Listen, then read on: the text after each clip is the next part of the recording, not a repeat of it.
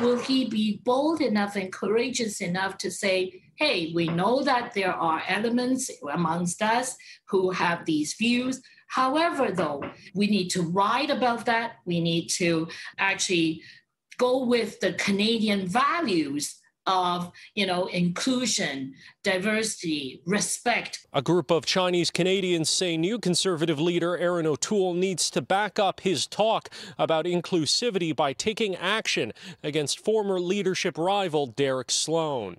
Theresa Tam, we sent an email out today asking, does she work for Canada or for China? Sloan made the remarks in April at a time when anti-Chinese racism was reaching a fever pitch with random attacks on Asian Canadians across the nation. Sloan accused the Hong Kong-born Tam of working for the Chinese Communist Party and sabotaging Canada's response to COVID-19.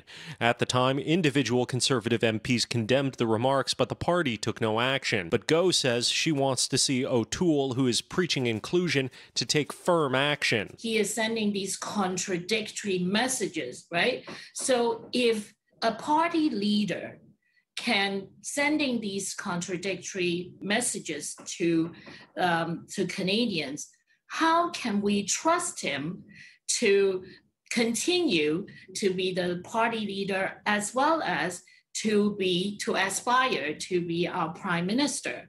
CityNews contacted Erin O'Toole's office for comment, but he declined, saying he had already responded. In April, O'Toole said he would not impugn officials' motives without a clear justification. On Tuesday, he was asked about the future of leadership candidates in the party and underlined that he agreed with some of Sloan's campaign, but not all of it. Derek and I had some very stark differences. We had some areas of overlap with our concern about the Communist Party of China and some issues.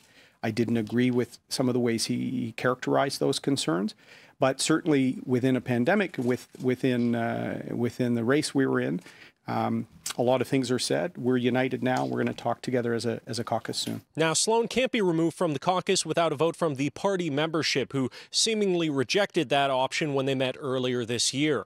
But O'Toole could still take a stand by refusing to sign Sloan's nomination papers, forcing him to find a new party for the next federal election. In Ottawa, Xiaoli Li, City News.